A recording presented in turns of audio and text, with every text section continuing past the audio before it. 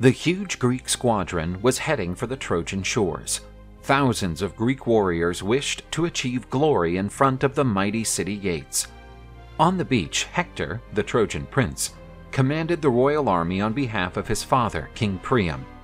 They aimed to push the Greeks back into the sea, but they were not prepared to face an army of that size. The ships of the Achaeans had already reached the beach.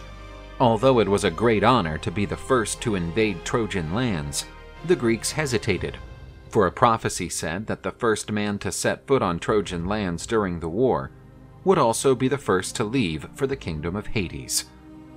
Odysseus realized that something had to be done quickly, so he threw his shield onto the sand and jumped on it. Without touching the Trojan sands, the king of Ithaca asked his compatriots to disembark and conquer the beaches before Hector's army was reinforced. Odysseus was running from the arrows fired by the Trojans, and his courage persuaded the men to disembark. Protesilaus, son of the old king Iphicles, was the first Greek to set foot on the beaches of Troy. Protesilaus filled himself with courage and led his men to conquer the beach. He advanced and defeated several Trojan warriors who stood in his way. But his enormous bravery brought him face to face with the mighty Hector, the champion of Troy. The two heroes measured their strength, but Protesilaus would fulfill the prophecy. Hector took his life, and Protesilaus was the first Greek to fall on Trojan soil.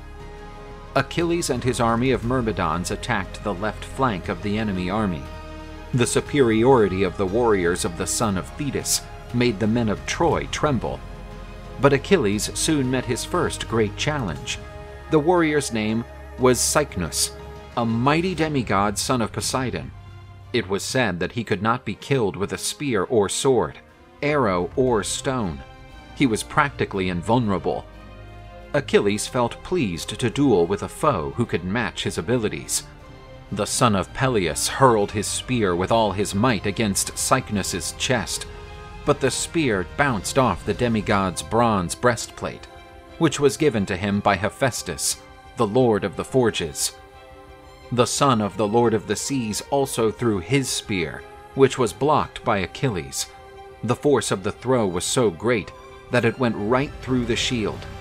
Achilles took his sword and advanced against the Trojan ally, but the opponent grabbed the sword with his hand and responded with strong headbutts. The leader of the Myrmidons was stunned, while Cycnus advanced with his club in hand. The son of Poseidon was ready to smash the head of the champion of the Achaeans. Suddenly, Achilles anticipated the deadly attack with a blow with his shield. Taking advantage of the enemy's disorientation, the hero leaped onto his back and initiated a stranglehold.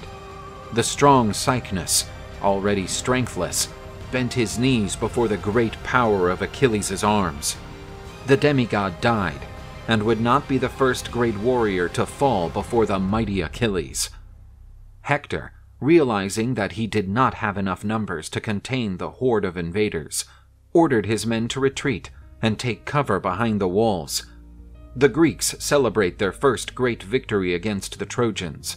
The conquest of the Trojan beaches was strategically important to the campaign, and their victory was accomplished with few losses. A large funeral pyre was erected to honor Protesilaus, the brave warrior who was the first Greek to set foot on those lands on behalf of the army of the Achaeans. He would be the first of many to die on the battlefields in the name of Greek honor.